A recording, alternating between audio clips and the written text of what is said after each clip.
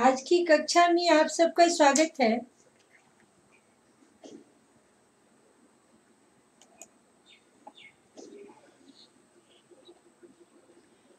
आज की कक्षा में आप सबका स्वागत है।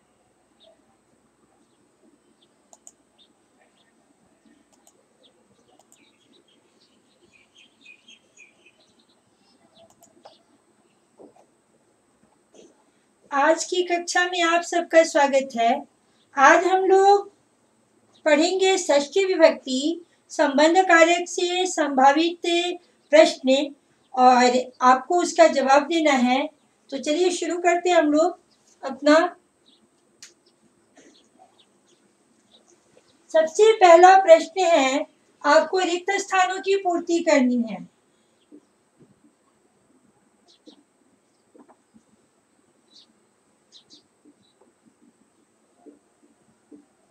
रिक्त स्थानों की पूर्ति करें, यानी खाली जगह को भरना है।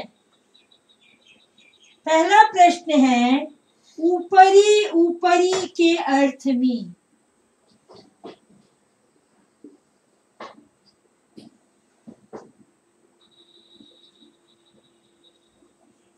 विभक्ति होती है कौन सी? ऊपरी ऊपरी के अर्थ में कौन सी विभक्ति होती है? श्रीगाल का षष्ठी द्विवचन रूप क्या होगा?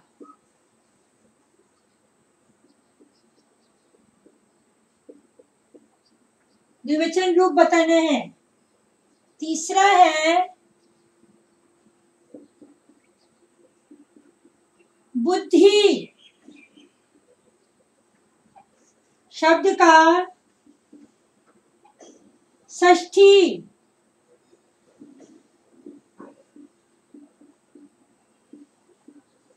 एक वचन डैश होता है। क्या होता है?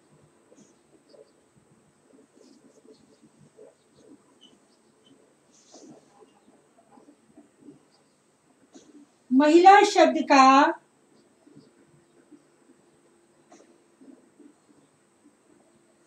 किस वचन में?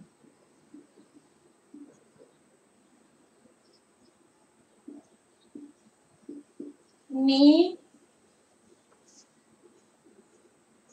महिला नाम होगा।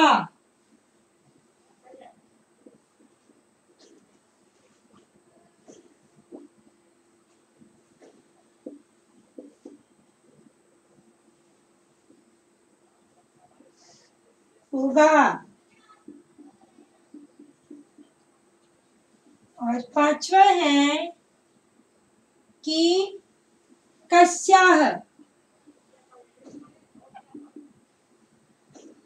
लिंग है।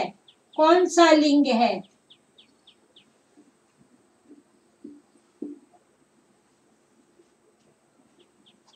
छठा है, अस्मद शब्द का बहुवचन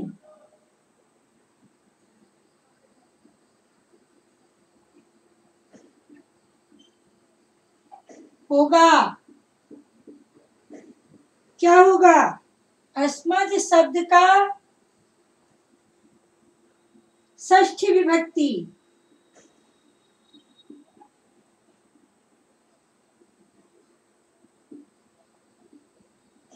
में होगा। क्या आपको बताना है। और अगला प्रश्न है,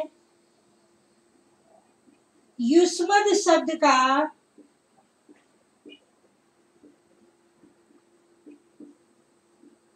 द्विवचन षष्ठी विभक्ति में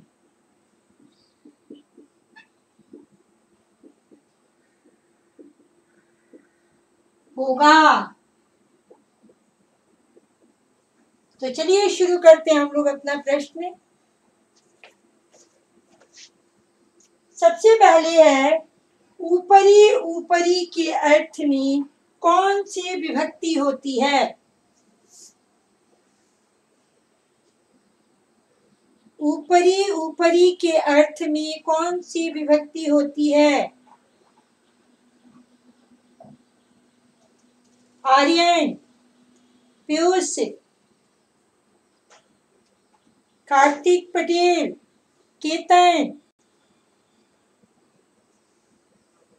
ऊपरी, ऊपरी के अर्थ में कौन सी विभक्ति होती है?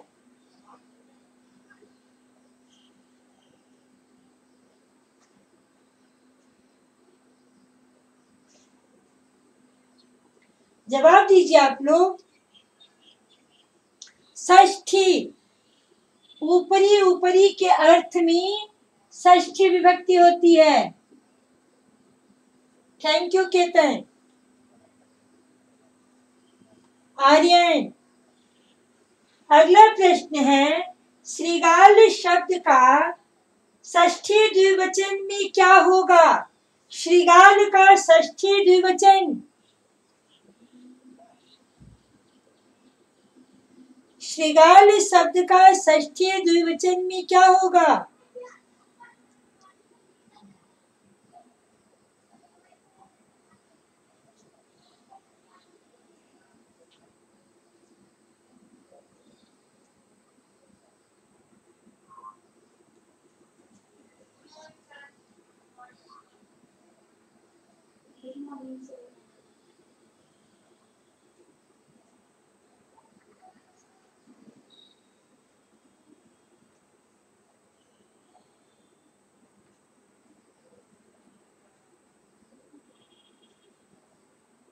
श्रृगालयो। Very good. षष्ठी द्विवचन में होगा श्रृगालयो।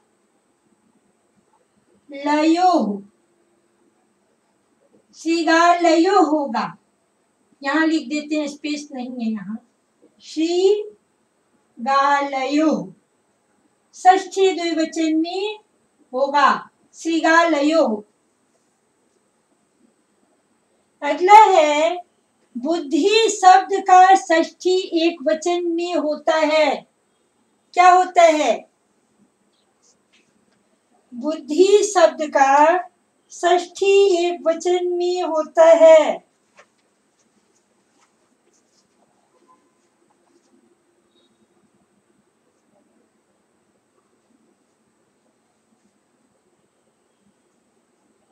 षष्ठी एक वचन में, बुद्धि शब्द का षष्ठी एक वचन में क्या होगा?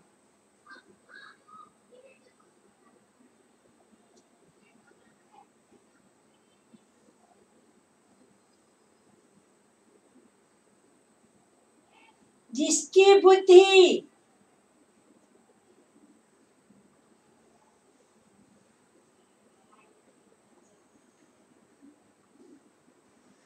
इकारांत शब्द रूप हो गया। बुद्धि शब्द का षष्ठी एक वचन में क्या होगा?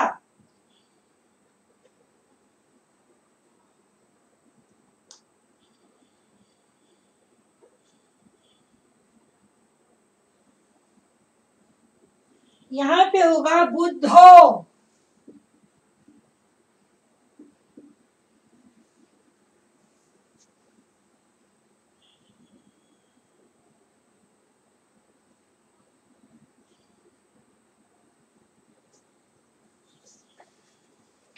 षष्ठी एक वचन में इसका रूप होगा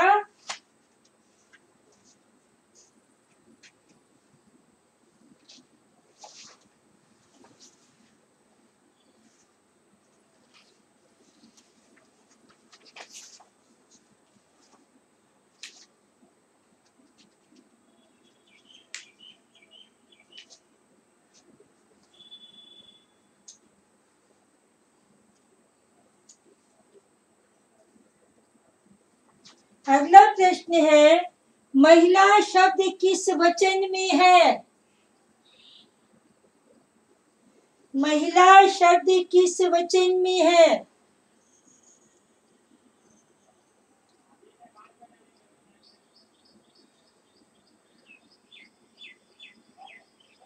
महिला शब्द के किस वचन में महिला नाम होता है?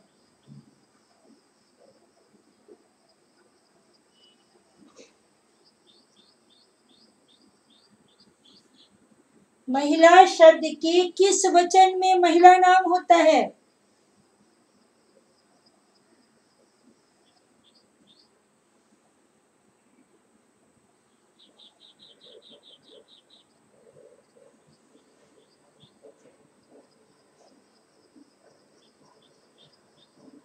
बहुवचन में। Very good. बहुवचन में होता है महिला नाम, बहुवचन में।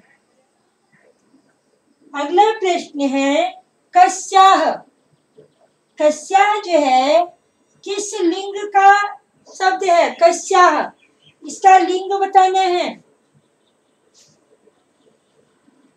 कौन से लिंग में कस्याह होता है? पुल्लिंग, स्त्रीलिंग, नपुंसक लिंग। किम सर्वनाम के किस रूप, किस लिंग में होता है?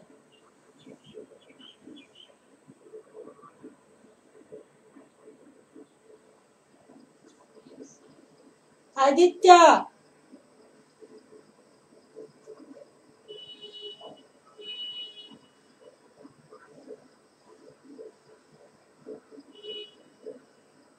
किम सर्वनाम के किस लिंग में कस्या होता है? स्त्रीलिंग। वेरी गुड, स्त्रीलिंग में होता है। अगला प्रश्न है अस्मद शब्द षष्ठी विभक्ति में होगा। अस्मद शब्द का षष्ठी विभक्ति द्विवचन में क्या होगा? अस्मद शब्द के षष्ठी विभक्ति द्विवचन में क्या होगा?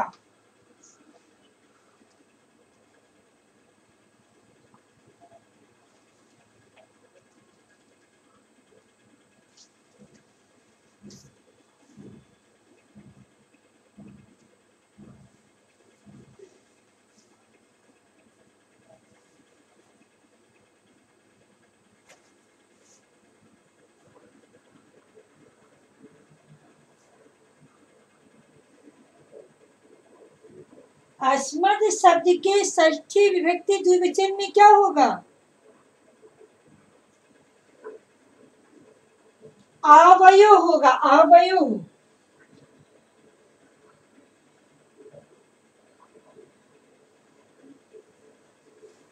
आवयो। अस्मद शब्द की षष्ठी विभक्ति के द्विवचन में आवयो होगा, आवयो हो। इसी प्रकार से अब युष्मद शब्द का द्विवचन षष्ठी विभक्ति में होगा, क्या होगा?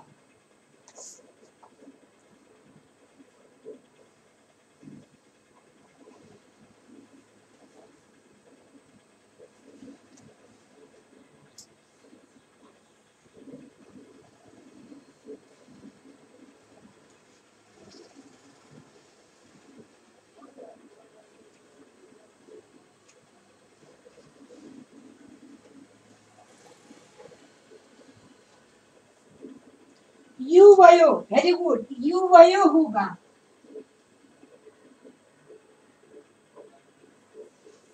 अब अगला प्रश्न है आपको अर्थ बताना है, शब्द का अर्थ।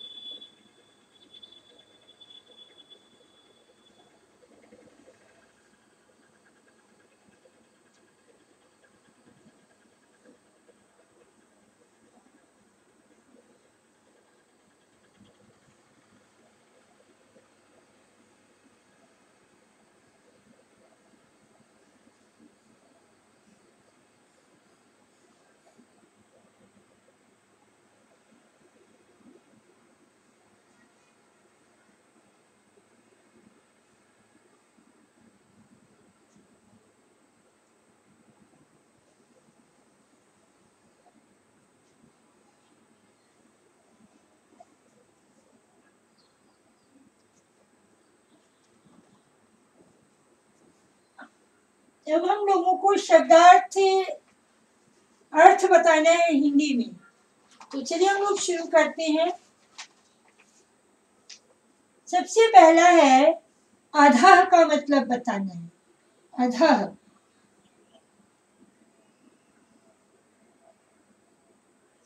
आनंदेन,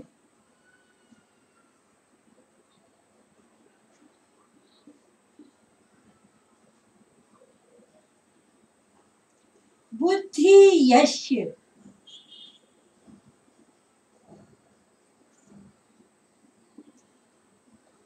प्रफुल्लित,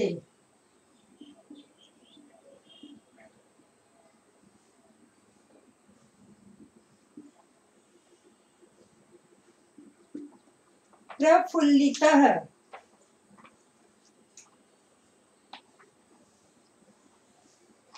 कंठस्य,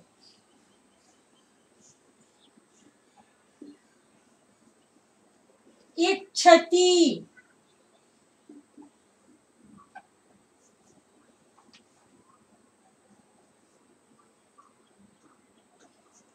तस्य,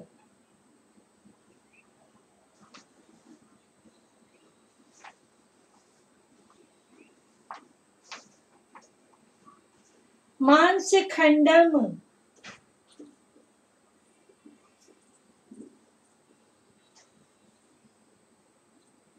अतीव, स्वर, स्वरः,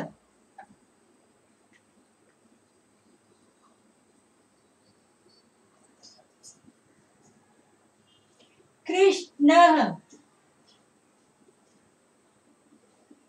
और वर्णः। अब इसका अर्थ बताएंगे।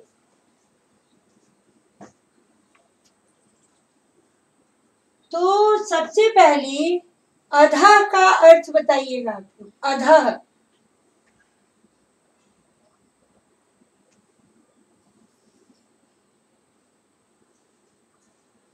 अधः का मतलब क्या होता है?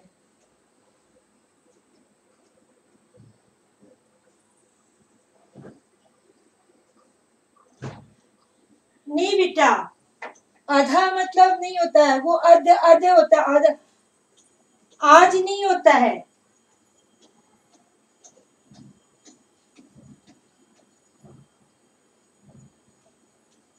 ये आधा है, अधः।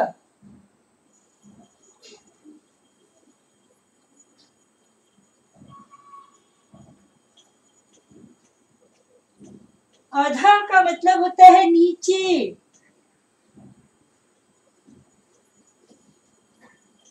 अधः का मतलब नीचे होता है। आनंदेन, आनंदेन,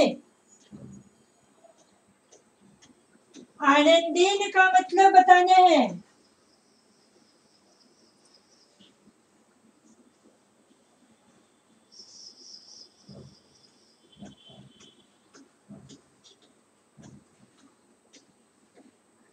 आनंद से, पीयूष कुमार, आनंद से तृतीया विभक्ति।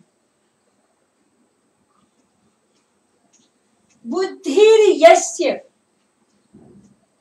बुद्धिर्यस्य,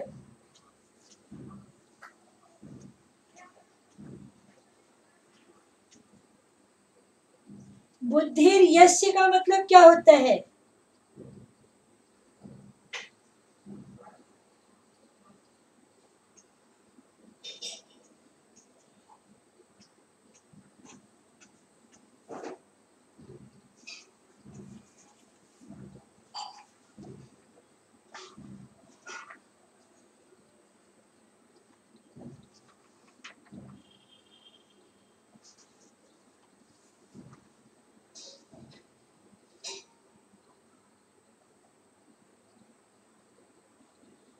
बुद्धिर्यस्य का मतलब होता है जिसकी बुद्धि। यस्य जिसकी और बुद्धि, जिसकी बुद्धि। प्रफुल्लितः, प्रफुल्लितः का मतलब क्या होता है?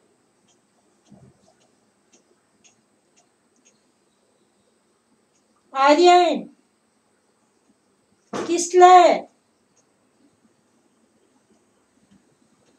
प्रफुल्लितः, आदित्य, पीयूष कुमार,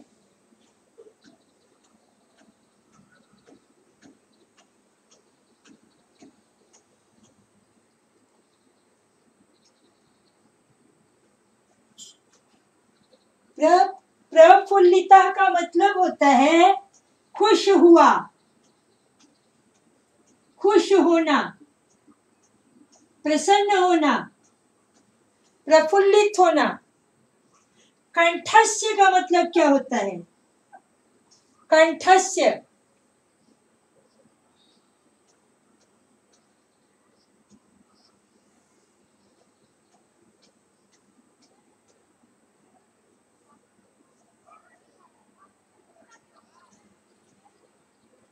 आदित्य,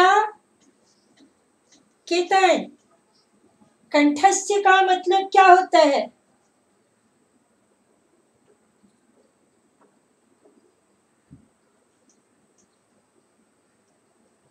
कंठ का, कंठ का,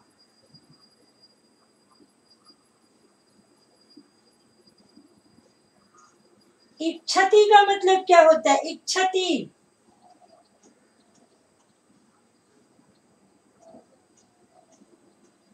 इच्छति,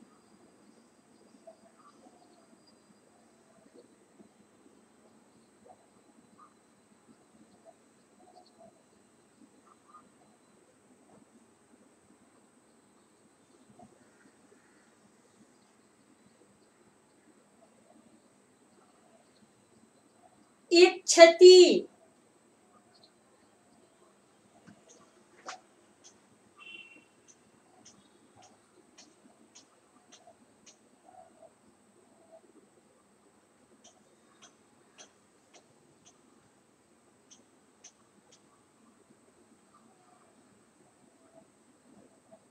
आशीष, इच्छति का मतलब क्या होता है? चाहता है। Very good. इच्छति का मतलब होता है चाहता है। अगला है प्रश्न आपका तस्य। तस्य का मतलब क्या होता है?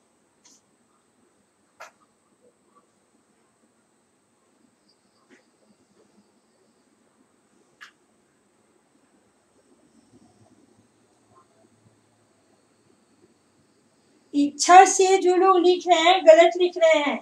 इच्छति का मतलब चाहता है, लट लकार की क्रिया है ना।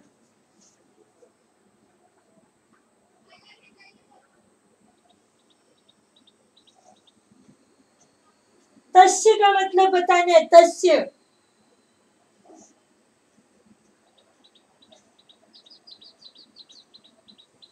तस्य का मतलब होता है उसका। तत्सर्वनाम का षष्ठी विभक्ति एक वचन में तस्य तयोतेषां होता है। तस्य का मतलब होता है उसका। अब मांस खंडम। मांस खंडम का मतलब क्या होता है? मांस खंडम,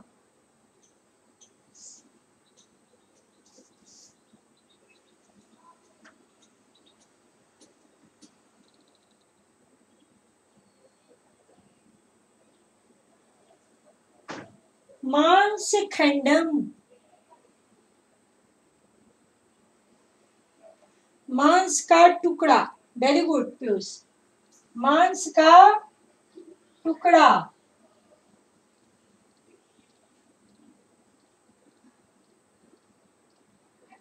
मांस का टुकड़ा। अतीव का मतलब क्या होता है? अतीव, अतीव, अतीव का मतलब क्या होता है? अतीव का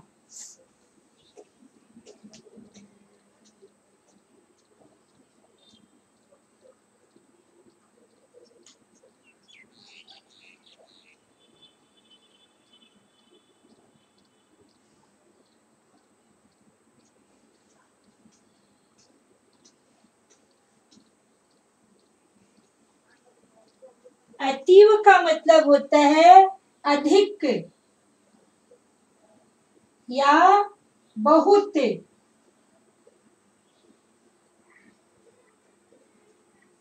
ही, अधिक ही, बहुत ही।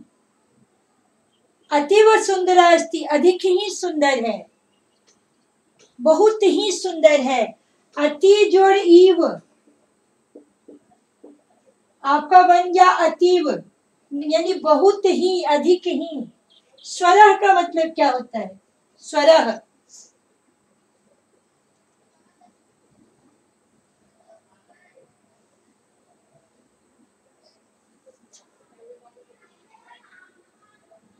स्वर। स्वरः का मतलब स्वर अथवा आवाज।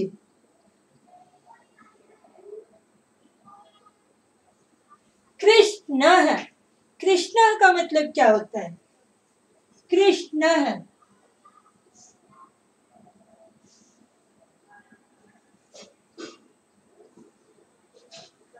सागर कुमार। कृष्ण का मतलब क्या होता है?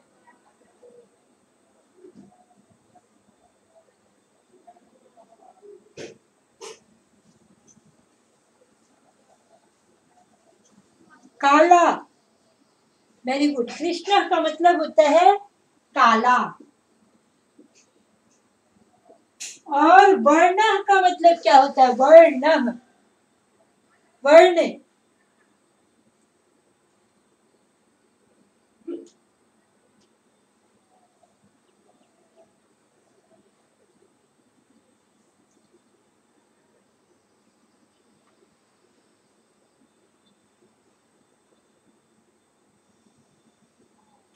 वर्ण का मतलब क्या होता है? वर्ण अनेकार्थी शब्द है। वर्ण जो है अनेकार्थी शब्द है, और अब किस अर्थ में प्रयुक्त हो रहा है उसके अनुसार इसका अर्थ निकलता है। वर्ण का मतलब रंग होता है, वर्ण का मतलब अक्षर होता है, और वर्ण का मतलब जाति भी होता है। तो अब जिस अर्थ में उचित हो इसका अर्थ लगाया जा सकता है। यहाँ पे वर्ण, इस चैप्टर में वर्ण जो है रंग के अर्थ में आया है, लेकिन वर्ण शब्द का प्रयोग अक्षर के लिए भी किया जाता है, जाति के लिए भी किया जाता है। अब अगला प्रश्न है हम लोगों का,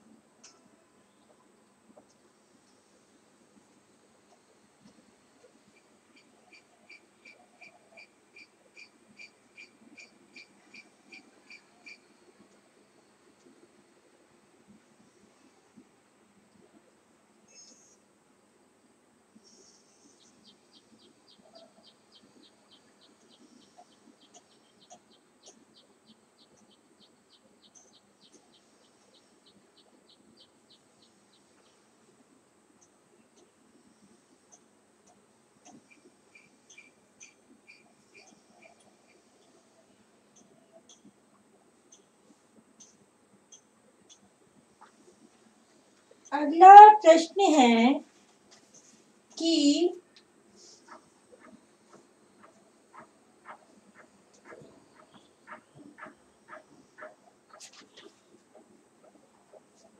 मंदिराणाम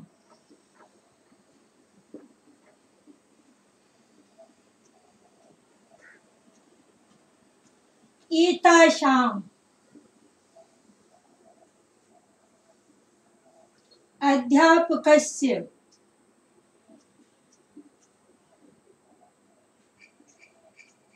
तुलानाम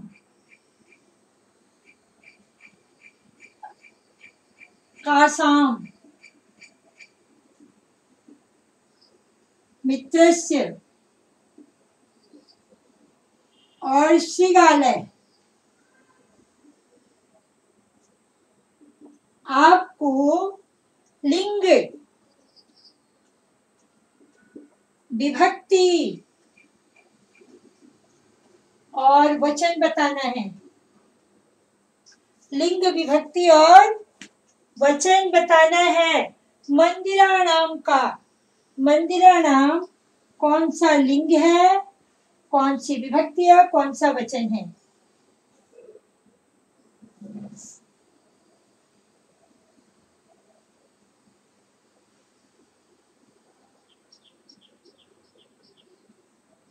कीर्तन,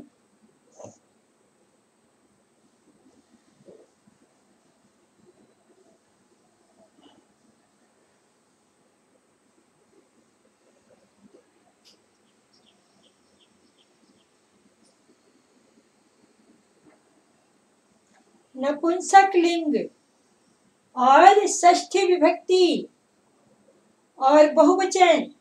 आदित्य सही है, नपुंसक लिंग होगा, षष्ठी विभक्ति होगी और बहुवचन होगा।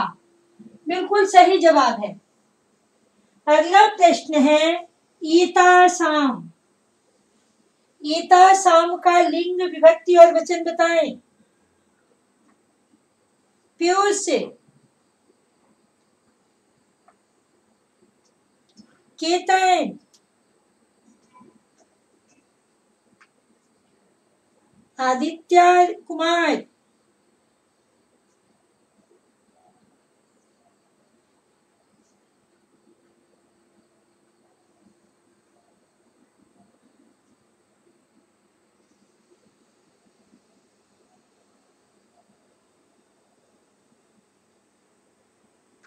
ईताशाम का क्या होगा, षष्ठी विभक्ति, स्त्रीलिंग और बहुवचन। Thank you. स्त्रीलिंग शब्द है ईताशाम और षष्ठी विभक्ति और बहुवचन है। अध्यापकस्य,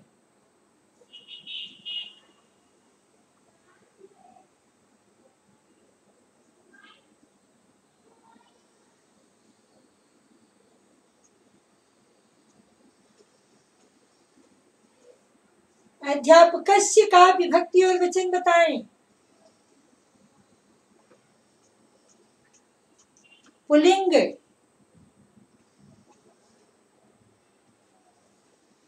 षष्ठी विभक्ति और एक वचन। Very good. पुल्लिंग है, षष्ठी विभक्ति है और एक वचन है। अध्यापकस्य। तुलानाम,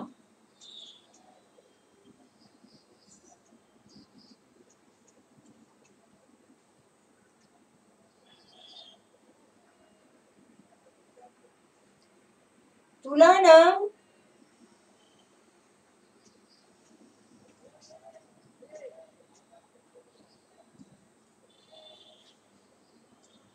कौन सा लिंग है, तुला।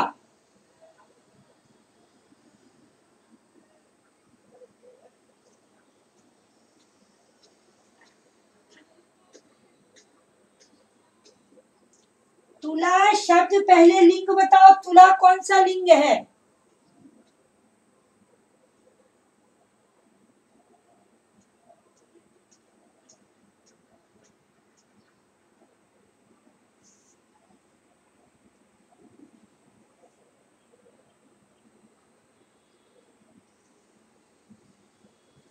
तुला स्त्रीलिंग है, स्त्रीलिंग शब्द है तुला नाम।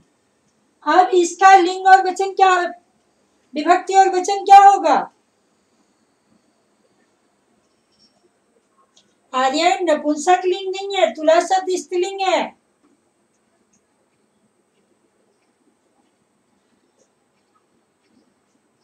केतन, तुला नाम विभक्ति और वचन बताओ।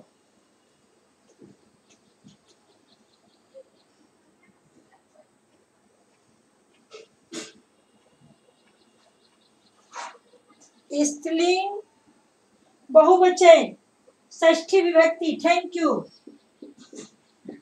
षष्ठी विभक्ति और बहुवचन। अब अगला शब्द है कासाम।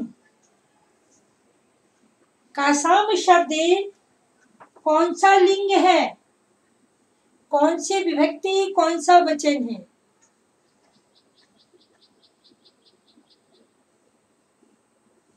काशाम।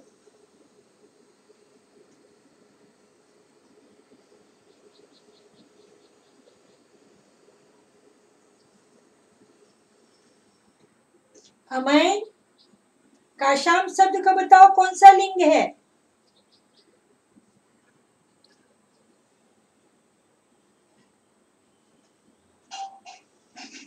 स्त्रीलिंग है। और कौन सी विभक्ति? षष्ठी विभक्ति बहुवचन। Thank you. स्त्रीलिंग, षष्ठी विभक्ति बहुवचन। अगला मित्रस्य। मित्रस्य का लिंग बताओ।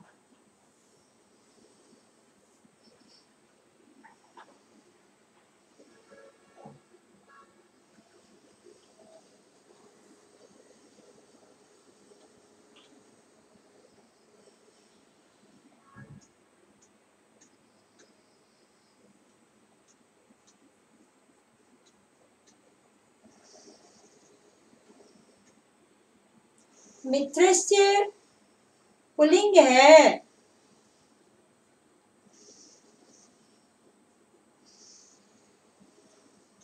आदित्य, मित्रस्य पुल्लिंग है। मित्रम शब्द है, मित्रम नपुंसक लिंग है। तृतीया विभक्ति से रूप पुल्लिंग की तरह चलता है, तो तुमको लिंग बताना होगा, तो तुम यहाँ नपुंसक लिंग कहोगे, क्योंकि मित्र शब्द का प्रयोग स्त्रीलिंग और पुल्लिंग दोनों के लिए होता है।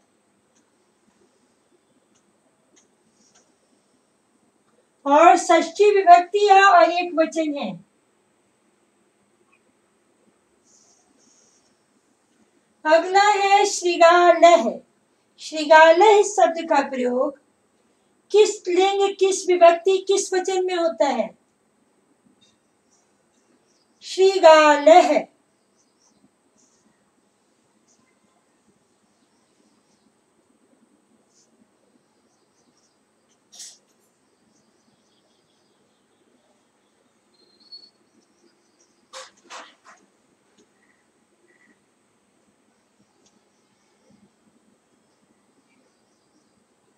श्रृगालह पुल्लिंग है। Thank you.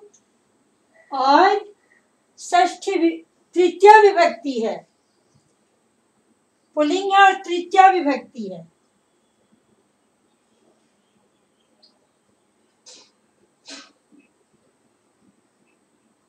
और बहुवचन है।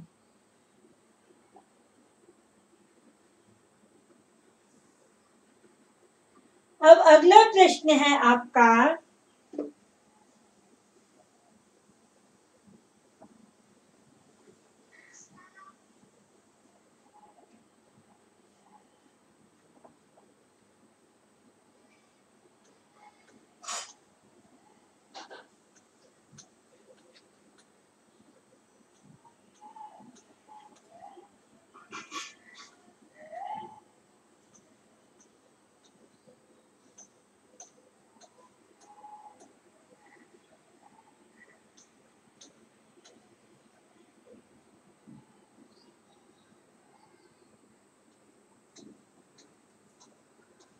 आपको अस्मद शब्द का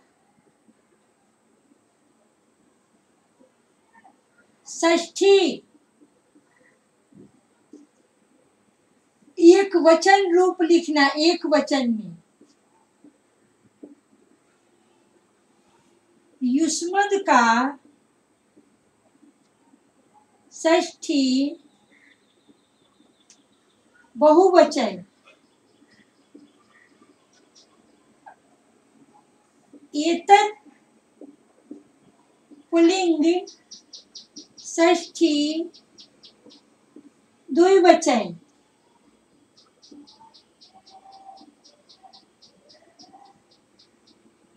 तत् स्त्रीलिंग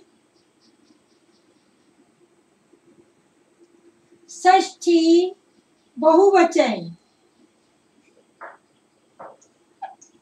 किम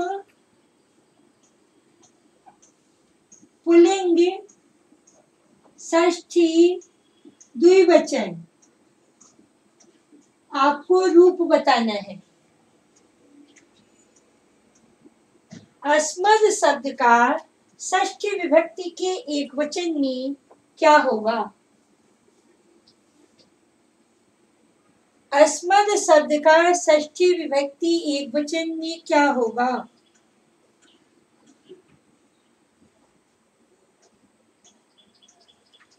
वेरी गुड, बहुत अच्छा लग रहा है आप लोग जो स्टिकर भेज रहे हैं, लेकिन प्लीज पढ़ते समय थोड़ा सीरियस ही रहिए और पढ़ाई पर फोकस करिए। पढ़ाई पर फोकस करिए पीयूष।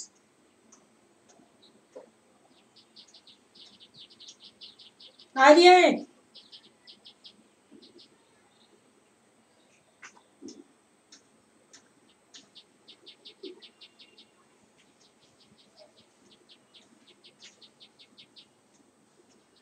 केतन,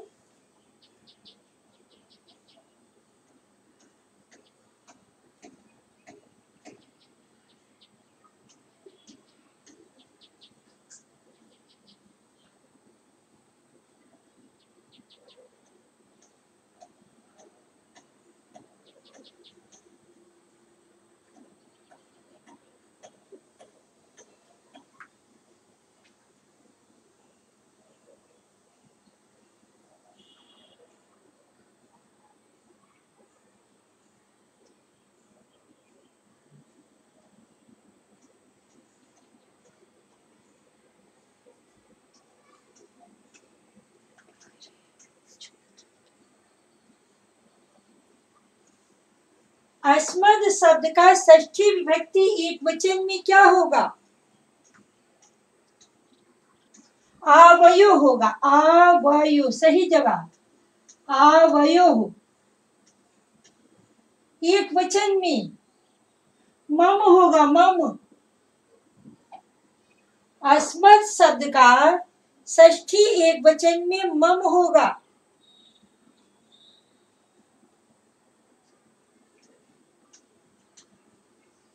और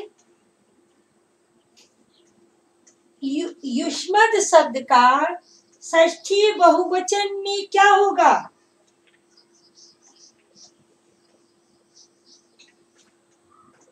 युष्माकम सही जवाब। युष्माकम होगा। षष्ठी बहुवचन में युष्माकम होगा।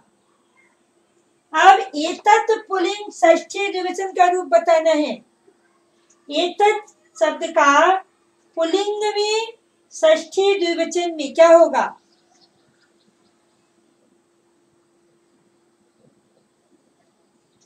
एतयोः।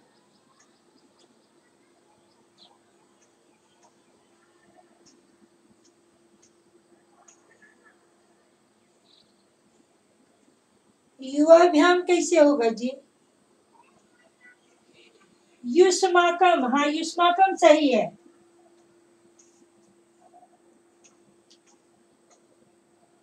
एतत् पुल्लिंग षष्ठी द्विवचन में क्या होगा?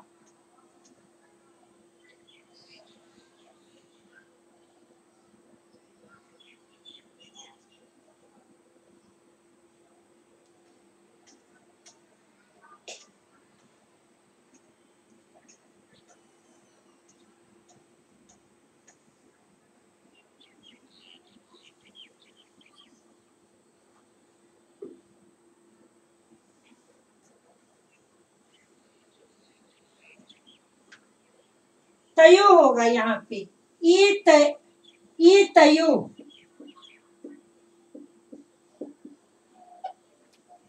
एतत् पुल्लिंग षष्ठी विभक्ति द्विवचन में ये तयो होगा।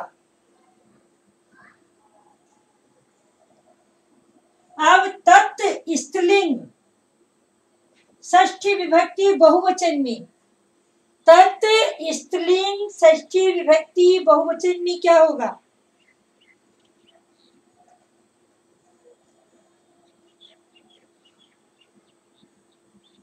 तत् स्त्रीलिंग षष्ठी विभक्ति बहुवचन।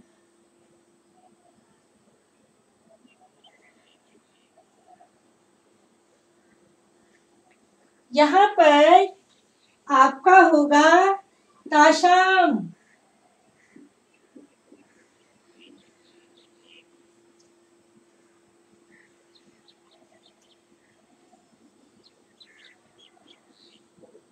ताशाम होगा।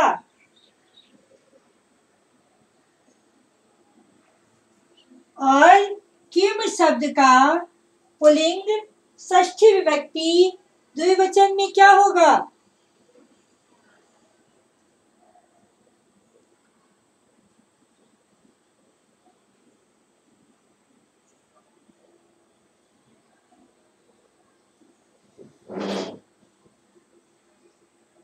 किम शब्द का षष्ठी विभक्ति द्विवचन में होगा कयो।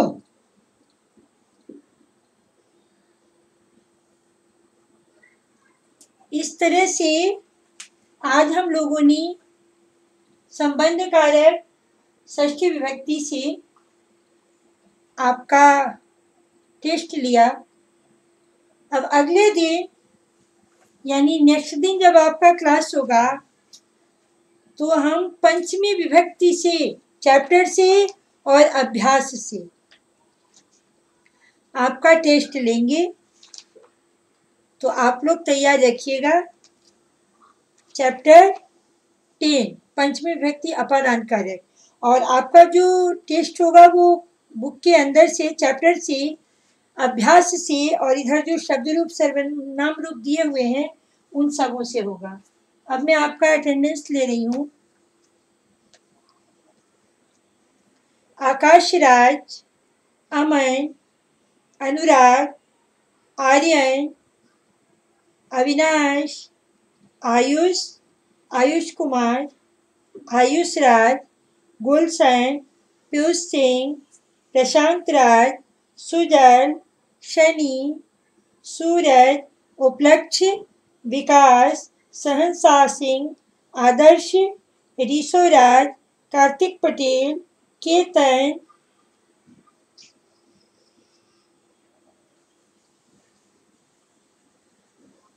आदित्य सिन्हा, आदित्य सिंह, अंशु, आदित्य राज फर्स्ट,